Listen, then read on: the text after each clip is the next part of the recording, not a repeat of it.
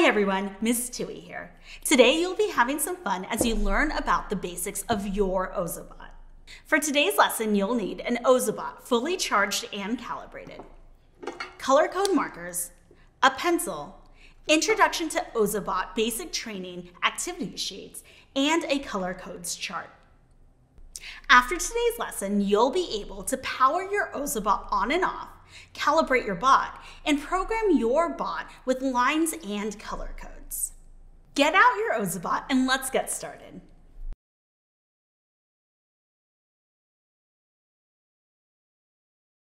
Ozobot's power button has more functions than just turning your bot on and off. First, locate the power button above Ozobot's left wheel. A single press turns your bot on. You should hear a small click and the lights on your bot should turn on. When your bot is on, a single quick press will turn your bot off. All the lights should turn off. Another function of the power button is to run programs that are flash loaded from Ozobot Blockly. Ozobot Blockly is a web-based block coding editor that you can use to program your Ozobot. After the program has been loaded, a quick double press will tell your bot to run the program.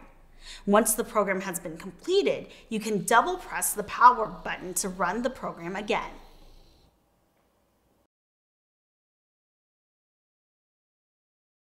Can you press the power button quickly one time to turn your bot on? Did you hear the quiet click? Can you press the power button one time again to turn your bot off?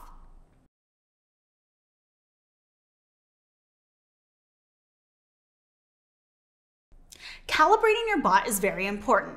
It helps Ozobot's sensor know what kind of light is in the space you're working in. You should calibrate your bot at the beginning of each session or anytime the light where you are working changes. Time of day and the weather outside could change how Ozobot's sensors see the pages you are working on. Watch me. First, I'll fill in a black dot that is a bit bigger than the bottom of my Ozobot. I'll turn on my Ozobot and place it on my black dot. Then I'll hold down the power button for 3 to 5 seconds or until the top LED flashes white, and I'll release the power button. My bot will spin, move off the black dot, make a sound, and flash green on top. My calibration is successful. Can you calibrate your Ozobot by placing it on a black dot and holding the power button for 3 to 5 seconds?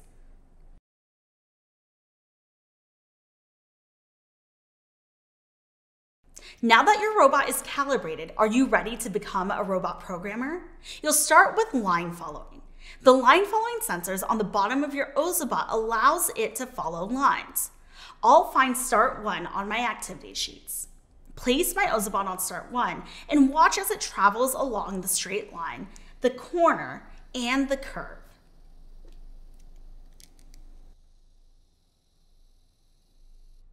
Next, I'll fill in the line beginning at Start 2 with black marker. These are guidelines to help you know how wide the line should be.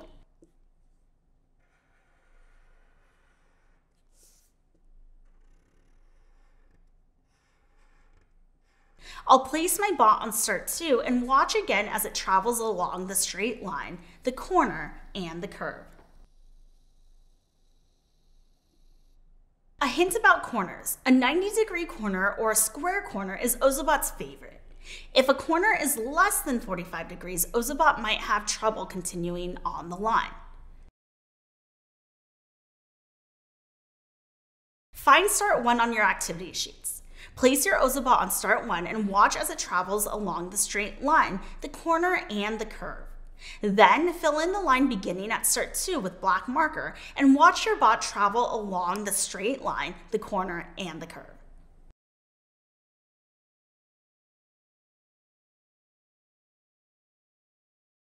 Next, you'll see what happens when Ozobot goes over a line that is green, red, or blue. I'll find Start 3 on my activity sheet.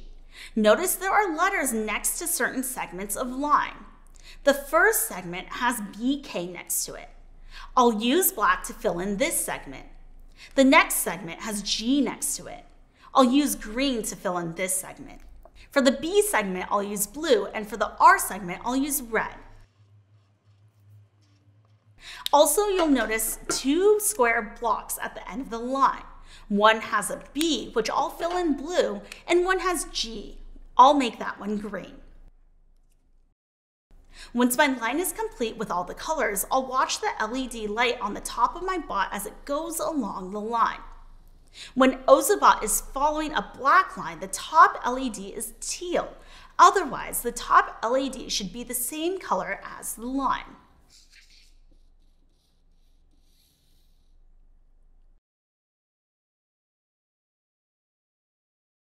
Can you fill in each segment of the line with the appropriate color? Also fill in the 2 blocks at the end of the line with green and blue. Then observe your bot as it travels along the line.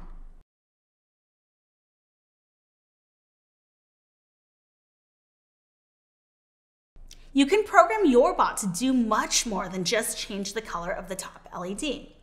What do you want your bot to do? Go super fast, spin like a tornado, zigzag forward or backward? You can do all of those things by programming your Ozobot with color codes. A color code is a group of colored blocks found along a black line that instruct Ozobot to perform certain actions. Did you notice that your Ozobot did a little dance at the end of the last line? That is because the green and blue blocks you added at the end of the line are a color code. Your bot is programmed to do a little dance when it sees those 2 colors together at the end of a line. Note that for Ozobot to read a color code correctly, there needs to be at least an inch of straight black line before the code without any codes or intersections. Most codes need at least an inch after the code too, but some codes need up to 2.5 inches of straight black line after the code to perform the code properly and continue line following. Just a few more tips about color codes. Color blocks should be about the same size. Blocks should not overlap. Blocks should not have any white spaces in between. Color blocks should not be too dark.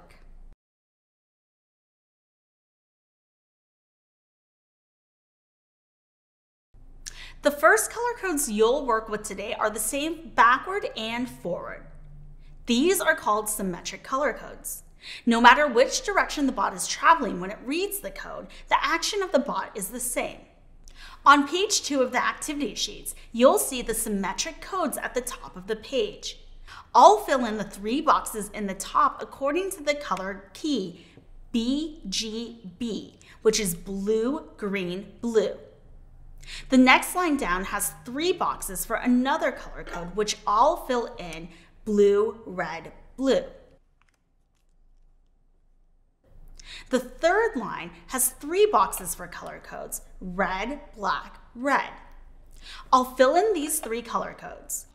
Once the color codes are complete, I'll fill in the line that connects them with black marker.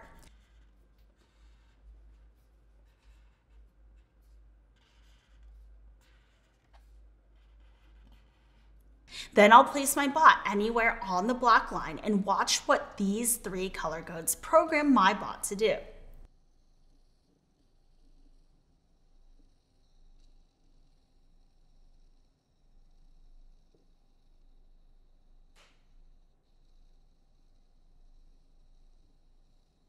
Then I'll write on the blank next to the lines what actions my bot did after passing the color code.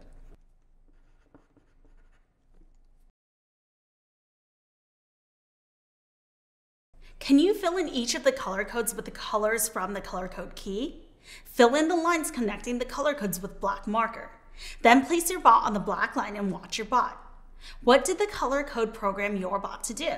Fill in the blank next to the line.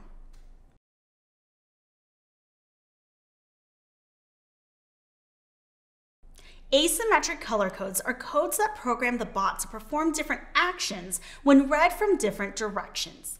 Look at the bottom of your page under asymmetric codes. You'll see spaces for 3 more color codes on a black line.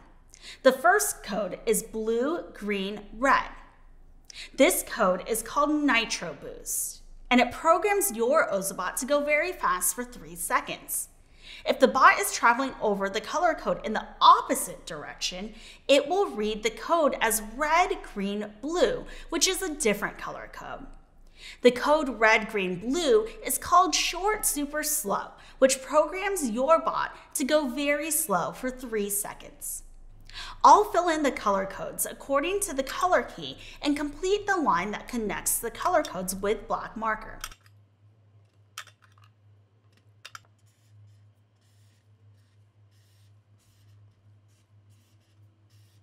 Then I'll run my Ozobot from start. Observe the differences in the actions of my bot as it travels a different direction over each code.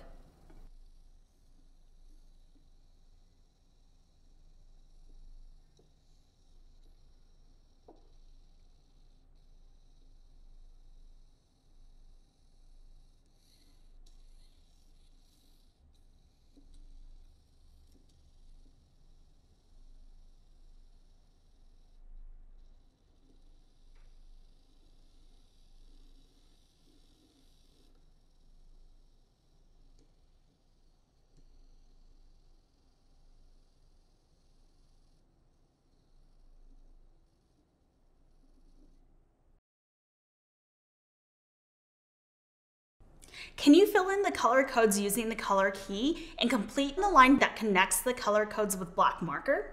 Place your bot on start and watch the actions of your bot as it travels a different direction over each code.